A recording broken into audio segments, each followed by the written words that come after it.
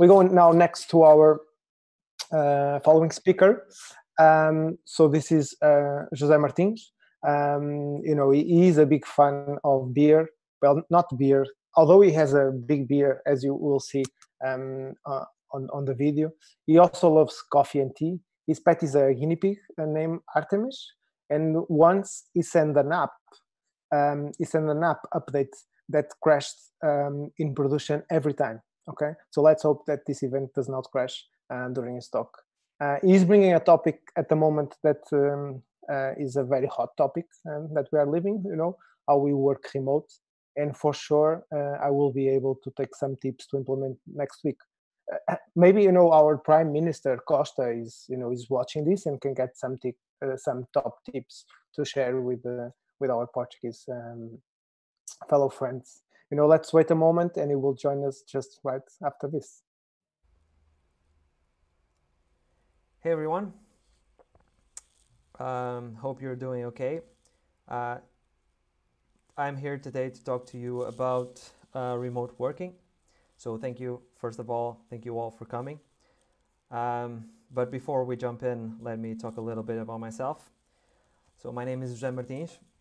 I'm currently a product owner at Mindira, and I'm also an organizer of Product Tank Porto, which is a local product community, and NetPonto, which is a tech community going for more than 10 years now.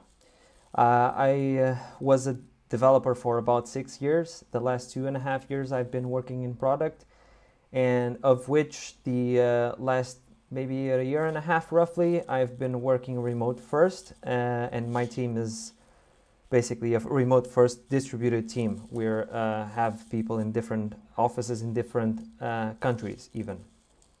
But let's jump into it.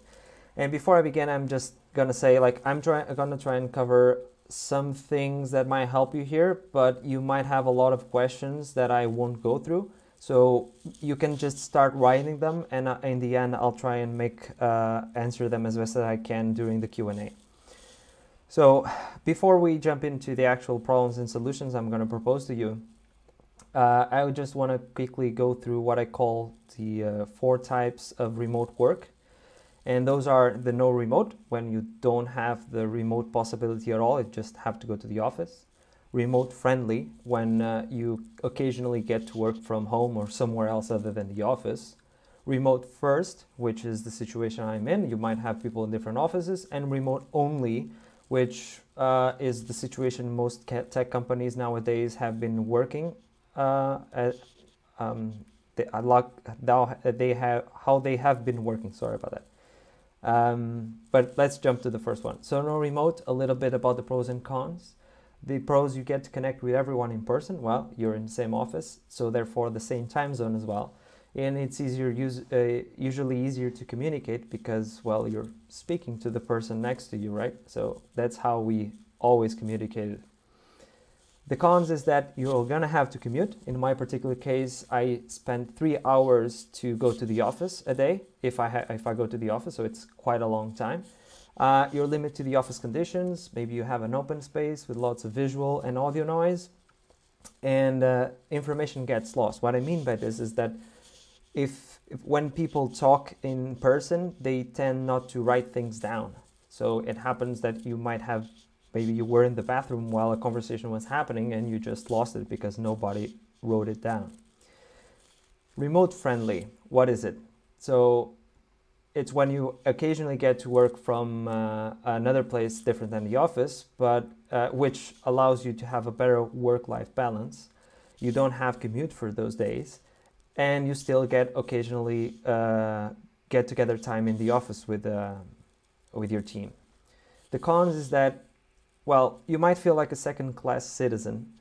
What I mean by this is that, well, a conversation might happen in the office on the day that you were working remotely because people, crap, he's at home, but, well, we gotta have to talk about this now, and, well, we'll update him later.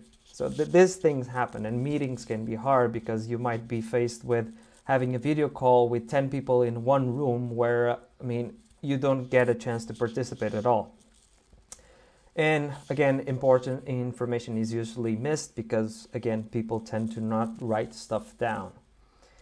The next one is remote first, where by remote first, it actually means that first remote. So wherever you are, whenever you are, information needs to get to you. So the pros is that you get to pick where you work, even the country. You have very short to no commute at all because of the where you want to work. You might still have the option to go to the office. In my case, for example, I can still go there, just not every day. And you don't miss out on important information because stuff gets written down. That's very important. The cons is that you don't have direct interaction for faraway co-workers. So if you live in a different country, you might have some get-togethers, but it's not as often as you do if you were in the office, right? Mixed meetings are still an issue. Again, same problem, having people co-located and other people joining in remotely can be tricky. It's doable, definitely, but it is tricky. And lastly, crafting relationships is harder because, well, you're not there, right? You only see people through webcam, and it's hard to create relationships and craft those relationships. Lastly, we have the remote only. In this case, you pick again wherever you want to work. You don't feel left out because, well, everybody's in the same situation as you are, so you don't feel like you're missing something because you're not in the office. There isn't any office, so there you go. Hire from anywhere in the world. I consider that quite a plus because it means you get to work with a lot of different people with different backgrounds. However, you can still miss people interactions because you get maybe one or twice have a big get together with everyone. You have to deal with time zones, and those can be a bitch for those out there who have had problems with this. You know what I'm talking about. And although at the beginning this is a con, the new ways of communicating, especially asynchronously, are a hard challenge at first. A long term, it will actually benefit the way you work, and it will really help you manage your work better. But I don't want to get too much into it. So moving on to the gist of this talk, I'm gonna go through the problems I faced myself, and I see other people having, especially now that we're forced to work from home, which I'm going to focus on the from home part. Working remotely is different from working from home. But I'm going to focus on the latter because, well, a lot of us have been faced with that situation quite recently.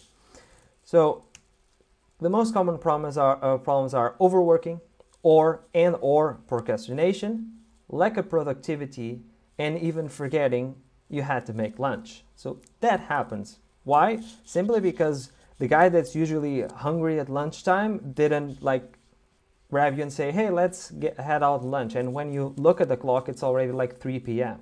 This happens. Now, my solutions to this are pretty straightforward. Routine. And I'll explain what I mean by this. What I'm going to suggest might seem a little bit rigid, but bear with me because I'm not doing it at the moment. I don't have to do all the things I'm going to say about next now, but it did help me tremendously to create a work-life separation when I'm working from home. And if you don't do it, it's quite tricky to separate what is work and what is home when you work in the same physical place. So let's start at the beginning then. Define a working schedule. You might still have a variable work time schedule, but you start working at a specific time, you have a lunch break, and then you stop working at a different time. Think of this as if you were going to the office. You'd still get in at a certain time and get out at another time, right? The fact that you're home doesn't mean that that line doesn't exist anymore. Give me a second. So, define your working schedule. Get out of bed, have a shower, dress up, have breakfast, not necessarily in that order, whatever fits you. Put your shoes together, leave the house. And when I mean leave the house, especially in this time, is not like go around and roam somewhere. Just leave the house, circle around the block or the building, or go and grab bread if you want. Come back. When the second you enter your house, you're in work mode. It's like the same thing as you're arriving to the office, only the office is in your home. And when you enter, you immediately start working as you would in the office, right? And what's really important here is that while you're working, don't do anything you wouldn't do if you were in the office.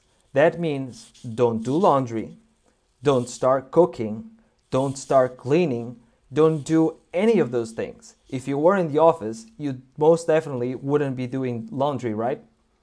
Now, this might seem weird, but again, you want to make clear separation between what is work and what is your daily normal life, right? You're again still in the same place. So you get to lunchtime, you do the same thing, put your shoes on, or if you already had them on, leave the house, circle around the building, come back in. Now you're in your lunch break. Define how much time you want for your lunch break. If you have a fast lunch, don't quickly jump into and get back to work. Like, give yourself some time. Fill that time with making puzzles, playing video games, watching TV shows, whatever. Allow yourself a break. Otherwise, you just be prone to overwork again. Now after you finish lunch, get out, circle back around the building, get in again, and start working. Do the same thing for the whole afternoon. And at the end of the day, get out of the house again, come back in, and you're done. It would be the same thing as if you're coming home from work. Normal day. Now, a couple of more things that really help with this. This might suit you one way better than the other. You try it out. So a friend of mine, for example, has his laptop set up so that at 6 or 6:30, it warns him that it's going to shut down. Like, it's your workday is ending. I'm going to shut down. Go away. You have to remind yourself to stop working if in the case you're overworking. A thing I do, because I use my laptop for both personal and work use. I have 2 accounts. What that means is that on my work account, I only have work-related things. And whenever I do a lunch break, and I want to watch a TV show, for example, during lunch, I switch off to my personal account, and there I won't be bothered about anything work-related because I don't have anything there. I have to switch accounts at a given time when I want to go back to work. So it's as simple as that. Another thing is uninstalling any work-related software you might have on your phone, so email or Slack or whatever chat tool you use. That way you can be on your breaks without having to worry about work, because work is just like a few steps away in your laptop. If something's urgent, probably someone's going to call you, so it can wait, right? Now, moving on to another subset of problems I have faced and I encounter. One of them is bad working conditions and constant interruptions. So in the office, you have a workplace that was created specifically for you to work in, right? With the necessary conditions for you to do so. At home, not necessarily, right? You might only have your couch. You might never have ever thought of building like an office, a small office where you could work from. But if you want to work in a sustainable way, at least for me personally, it's really important that you have the necessary equipment and conditions for you to work. So what I mean by this is that you should improve your setup however you can. Be that a chair, be that a table, a desk, a second monitor, keyboard, etc. My office working conditions are actually better, my home office are actually better than the office ones. So I don't feel like I'm missing something equipment-wise, condition-wise, while I'm working from home that I would do if I were in the office. A good internet, especially now, that is extremely important. I recently acquired a new access point so that I could have a 5 gigahertz connection, and the connection is now stable. I'm now doing this because, well, if you're only remote, internet is crucial. If possible, find a place, a proper place for you to work. So my apartment is not very big, but I did manage to find a place where I can put a desk with everything on it.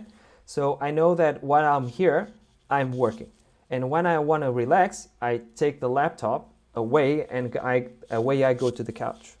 So this is again a separation. If I'm sitting here, I'm working. If I'm not, I'm probably not working. Now you might say, well, I live in a very, very small apartment where I don't have space to put a desk on. While that is a problem, there are other ways you can circle around this. So let's say you only have your couch. You will probably find a position in your couch where you normally never sit in. That's still comfortable, but you would never sit in that way. Like it might be a different seat. So what you can do is, while you're working, sit in that different seat. And while you're there, you're working. And while you're not working, you sit on your normal seat. So again, it's about creating a separation between what is work and what isn't work. Remember, you're still within your home, so barriers, physical barriers, might not exist. You have to create mental ones. And again, I must say that all I'm saying is it's not supposed to be rigid. These are things that you should try out, and hopefully they'll help. Again, I started out with going out of the home, circling back in. It seemed a little weird for me at first, but it really helped me create those barriers. And now I don't have to do that. I know that when I'm sitting here, I'm working, and I can control my working schedule without having to leave the house. So it gets better. You don't always have to do that. But it's basically creating a routine where you feel comfortable with. Another problem I see is the lack of proper tools. And this is mostly company-wise, I would say. So let's say you would occasionally in the past do video calls, and maybe you sort of use Skype or whatever. It worked for the purpose of that specific meeting, but now it really isn't working anymore, because you don't just have one person remote, you have everybody remote. What I can't stress this any better than say upgrade to better tools. They're worth every cent. There's a Portuguese expression that says, "Em casa de ferreiro, espeto de pau." In English, the equivalent is, "The shoemaker's son always goes barefoot." So we get paid quite a lot of money to produce software. It doesn't make any sense that we don't pay for the software that allow us to do our work.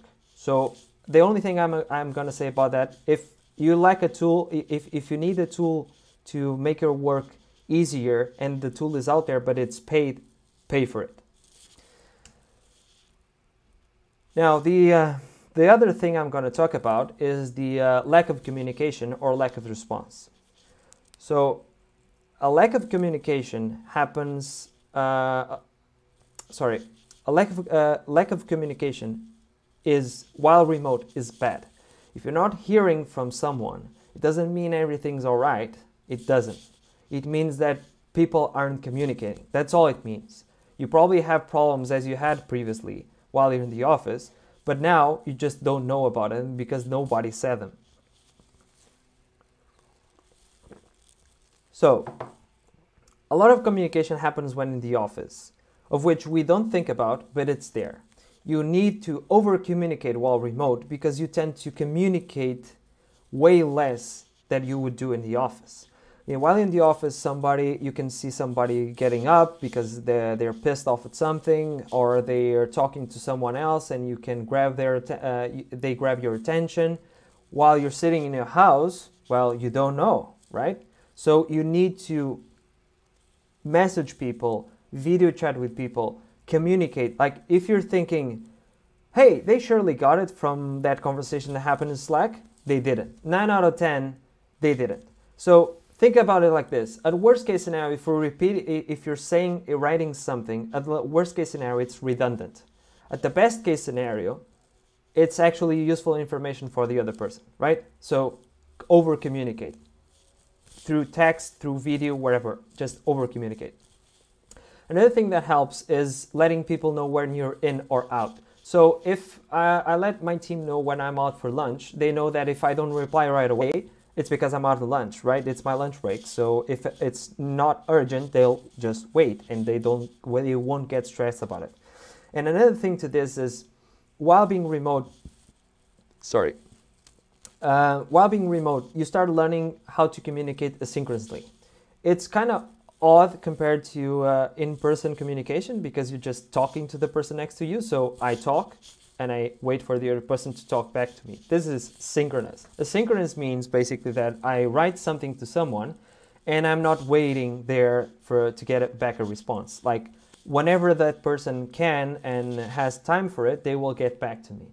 And working like this allows you to work on many different things at the same time and not having to sit and wait on somebody.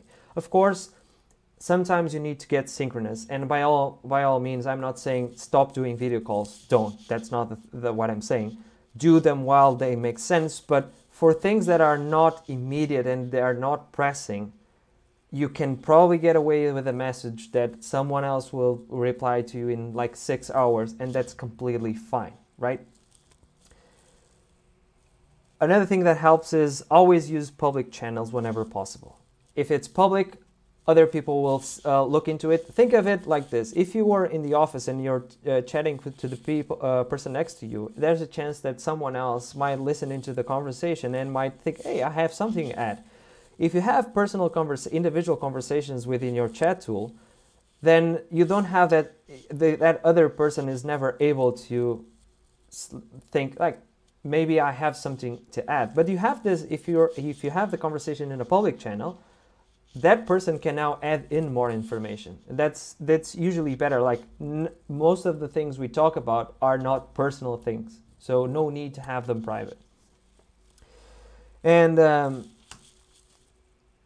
communicate clearly. I'm sorry, I forgot to pass the next slide. Communicate clearly is you're not writing a book, nor you're writing poetry when you're writing message to your colleagues using a chat tool. So don't get overcomplicated in your communication. Just say things clearly. I'm going to read about from hundreds to thousands of messages a day, and if I have to read through your message 3 times to understand what you mean, well, I'm going to have a hard trouble, and I'm going to start ignoring you because I have to make the time to comprehend your messages. So communicate clearly. And that leads me to the next one, which is use emojis. So there's one thing in the internet called Poe's Law, which basically states that if you write something, for example, that's sarcastic, just in text, you have one person can interpret it in a sarcastic way, and the other person might take you seriously. Why? Because it can be interpreted in both ways. When you're communicating through text, you don't have emotion on it, right? You don't have expression. When you're talking to someone who's being sarcastic in front of you, you can read their face, their expression. If they have a quirk, they're slightly smiling. But when you're reading text, you don't have that. So how do you add that 50% you're missing with text? Emojis. So if I were to write a sarcastic message, but after it I put a troll emoji, then you clearly know I'm being sarcastic, right? And the same thing happens when you're when you're pissed, when you're happy, when you're angry, whatever it is. If you put the emoji next to it, it really adds more emotional value to the message you're writing and helps other people that know you how they can imagine how you would be saying it because they know how you're feeling. Now to the last bit that I want to talk about, it's loneliness and missing out. This happens quite a lot, and especially now because, well, we can't go out at all. We can hang out, have a beer, like an actual physical beer. But there are various ways where you can circle around this. I'm going to talk about some. One of them is virtual hangouts and one-on-one time. By virtual hangouts, I can give you an example. The team I'm in at the moment, we always have a virtual hangout meeting, which is always on, and you can join in at any time. So what we do is, whenever someone wants to do a break, they just say on the channel, like, I'm going to do a break, like having a snack or even having lunch, and whoever wants to join in, they do. They just join in, and you talk hopefully about other things other than work, right? Like you would if you were going out for lunch with your teammates. Talk about soccer, talk about the weather, the news, whatever. You can still do this in one-on-one time, because you don't always have to be in a room full of people. You can have a conversation as you would, like, think again back as if you were in the office. You go and grab a glass of water, there's someone there, and you do what? Water cooler conversation, right? So, but this is virtual water cooler conversation. Another very important thing while you're doing this is turn your webcam on. We get it. Your house might not be in order.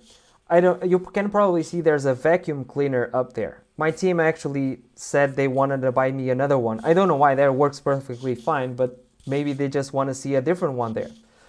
I don't know if you noticed, but I cut my own hair 2 weeks ago. It looks better if I stand further away from the webcam, but come on. I'm at home. These are my conditions. I have nothing to hide. Like, we all have what we have. So another thing is, for people who have kids, like, don't be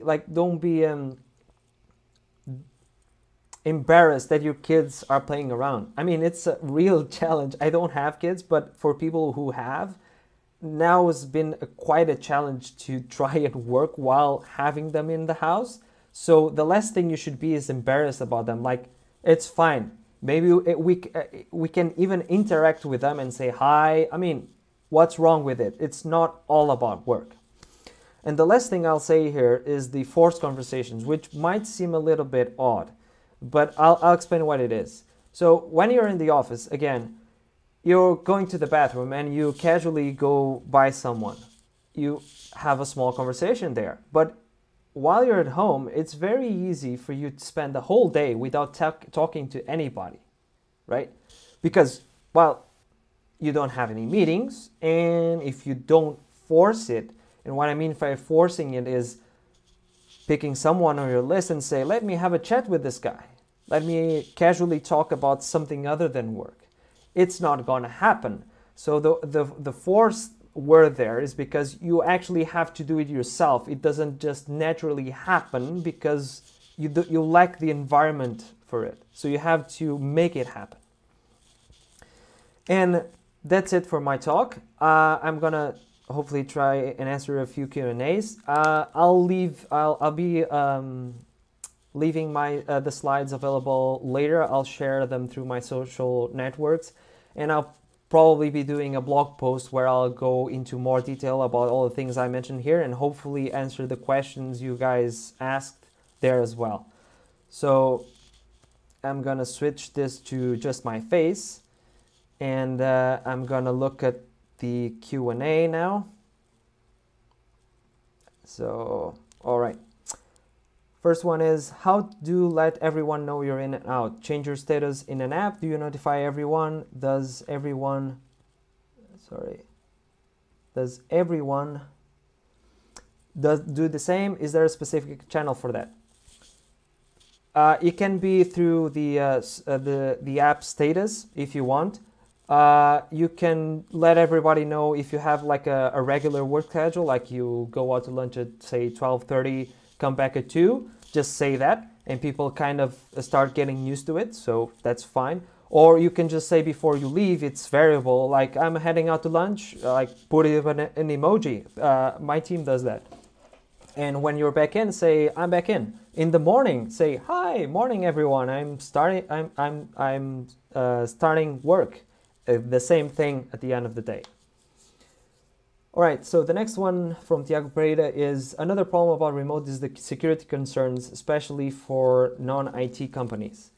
Okay, so I think I don't know if I can add much here, but for any company, being IT or not, security should be a concern. Like if you don't have IT people, you should. There are a lot of tools there, and yes, of course, you should be concerned about what to use and be mindful if you should be using and how you should be using it. But I'd say when in doubt, always refer to the tech department within your company. I mean, if you don't have one, you probably should. So the next one from Juliano.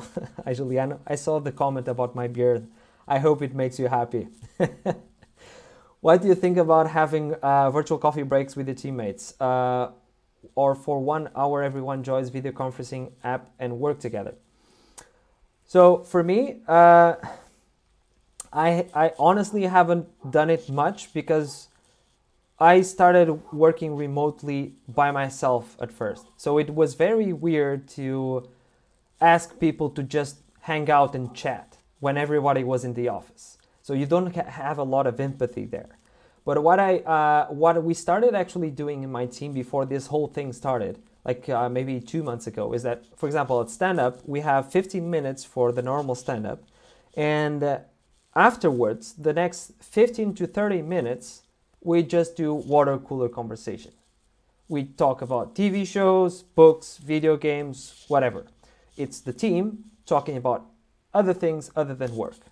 I know Mindera, we usually did something called Beer Friday, where you would hang out in Friday after work and just have a beer and be there. Now they are doing a virtual Beer Friday, where they're actually doing a quiz.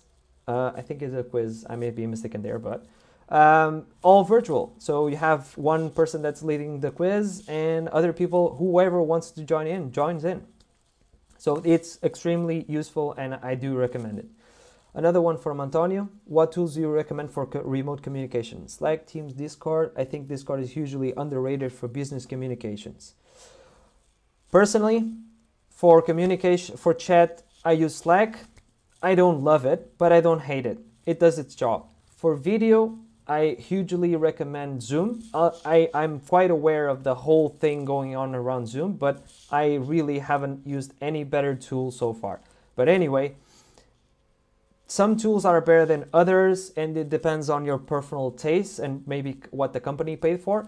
As long as it gets the job done, that's the main thing, right? If you could even be using Skype for messaging. If it works, use it. Like I have a personal preference, but it at the end of the day it has to work. All right, so next question. For those who have kids around and they don't fully understand the situation, do you have any suggestions for the distractions they cause? Okay, so I'm gonna give my I'm attempted a best answer because I don't have kids, so I can only imagine the challenges. But what I've seen people from my team doing that have kids is, well, first of all, being setting the proper expectations. If you have a kid and you have to work and you have nobody else to take care of it, of him or her, they put in 50% of work time. They're going to work several hours across the day, maybe 4, maybe 5 hours, and they won't be able to do it in a sequence. But that's the best they'll be able to do. And I think this is really important. It manages expectations both for the person that's working because, well, if you commit to 8 hours when you have a kid, well, you know you're not going to do 8 hours. But if you commit to 4 or 5, you can manage it. Like, you can still be useful, be there, while taking care of for your kid. However, not rocket science. Kids are different. Like, I'm not an expert there. But I think from my teammates that this has been working for them. Another one from Teofilo. Hi, Teofilo. What will you do if people don't turn on the camera for meetings? Do you have any tips? So what I do is I ask, why don't you have your camera on? Is it like, are you concerned about the way you look? So I found out that when I ask this, most people say, I haven't really thought of it. Because people usually work in the office and you see other people's faces, right? But if you're at home, you don't even remember, like, I should have switched my camera on. So that's one of the things. The second is people are afraid, like, oh, my hair is all messy and I do recommend that you're fully dressed when you're talking to your teammates. Again, you're at home, like we say in Portuguese, à vontade, mas não à vontadinha. You're at home, but still, like, you need to be dressed, right? You're working. So there's a limit, but just asking them. It might be that the person doesn't really want to turn on the camera, and I guess that's fine. It's their choice, but just asking them, like, you don't know the reason until you ask them, right? The last one I have here from Paulo. Do you think Mindera will change their idea about remote work? Like when we go back to normal, if some worker wants to go remote by 1 month, it will be a problem? Well, I can give my opinion here. I think this is very different from team to team within Mindera. In 2018, I worked a whole month from Sweden.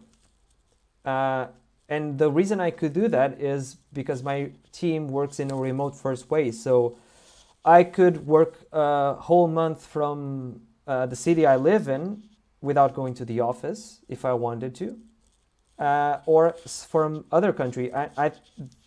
I've done that within my team, and I think that's doable within Mindera. I think it really depends on the team you work. You do need to make sure of one thing. If your team doesn't work in a remote first way, if you want to try and go out, you're going to have trouble. So the best thing to do is usually start experiencing, like when you work remotely, encourage your team to be more remote first. For example, one example is if we're like 7 people, I think, on my team, is remote. On any call, everyone is on their own laptop. Nobody is on a meeting room, because we ensure that everybody is on the same situation. I am seeing what you're seeing. I have the same capabilities as you have. So I think that's very, very important to have. But definitely something that I can see happening in Mindera because it happened in my team. Now, I don't see any other questions. So again, I'll be sharing the slides later, and hopefully do a blog post with answers to the questions you guys raise here, and also share a bunch of links, because there are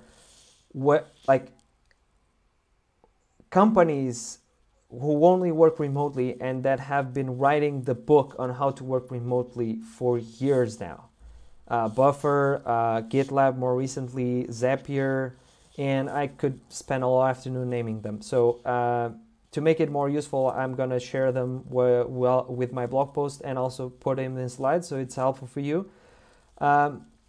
Before I go, and just one last question. Do you think less people overall will go back to the offices?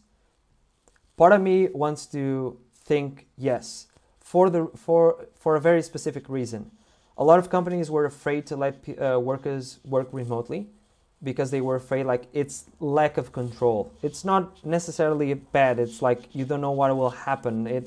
People might not work at all. So I think if you want to start working remotely, it takes quite a whole lot of responsibility upon yourself, and you need to accept that. You need to be aware of that. Remote working is not for everyone. I found it's not for everyone, and it has its own challenges. So if definitely, I think people will be more willing to allow other people to work remote, because, well, we have been doing that forcibly for the past 1.5 months, and one way or another, it's working. So why shouldn't it work after this whole crisis ends? All right, that's it. I hope you all are having a great Saturday. It's more or less sunny here. And thank you all for tuning in. Enjoy and have a great day. Bye.